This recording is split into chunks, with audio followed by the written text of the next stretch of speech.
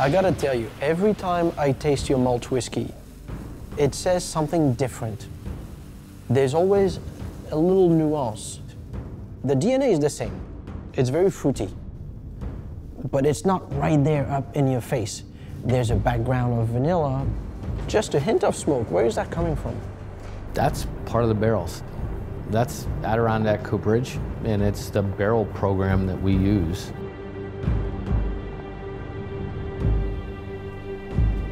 Barrel building was becoming a dying craft. There's no real manuals on how to cooper.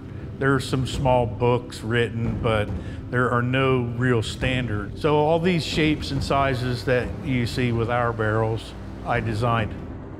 Our machinery provides us with a really high accuracy on the parts that we use to produce these barrels, although we still build these barrels by hand. Most of the export wood is usually cut out of 80 to 100-year-old oak trees, consistently aged 36 to 48 months, which is like wine barrel quality.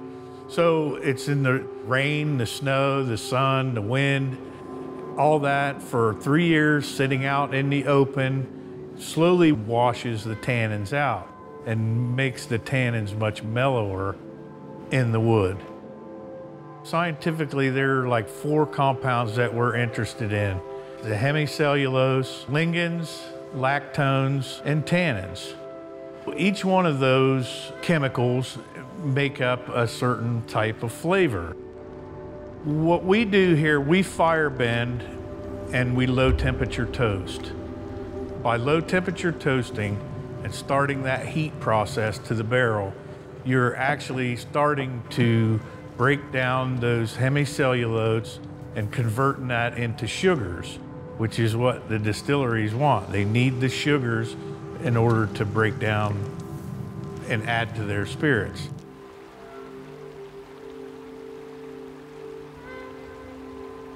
There can be no chlorine or metals in the water that is used to fire bend the barrels, as it would completely ruin the flavor profile of a spirit.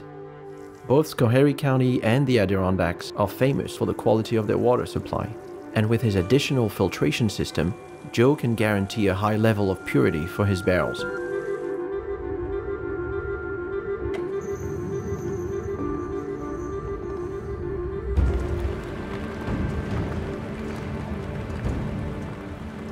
You know, we have 4 different levels, 4 being the highest char, which is, it's very deep. And those higher chars will produce more vanillin compounds. And you get down to your number 3s, and then now you're starting to get into lactones and the lignans in the wood, which is producing these vanillins and caramels.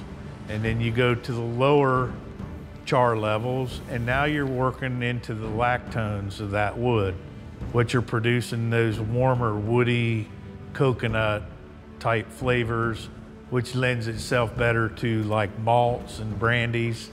Your higher chars lend themselves better to bourbons and whiskeys and ryes. So now that Ken has started pulling product out of our barrels, he also took a double gold at Denver International and several other medals. That was the reason that I set up, was to elevate the craft distilling industry in the Northeast.